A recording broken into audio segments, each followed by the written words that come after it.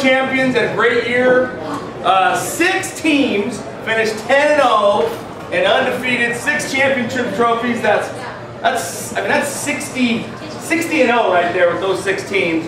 And we're part of that group, which I couldn't be more happy to be part of that group. Great group of coaches in our association, and obviously unbelievable athletic talent, abundance of talent that gets through. You can win games, some games, by coaching the kids well and telling them where to go and getting them excited and playing with passion and energy.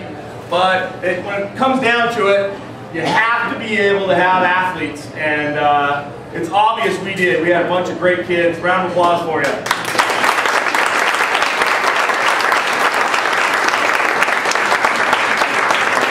As usual, we're trying to get this thing off in a nice amount of time so everybody can get Sunday over with, start their work week and everything, but bear with us. We have a long video. We want to talk to you about each of the kids, but we're going to kind of do it as we can. Since the food's not up, I'm going to start right off the bat just by saying a couple words about some of the kids, then we'll stop. We'll probably have something to eat, then we'll bring the video up. We'll talk about the coaches.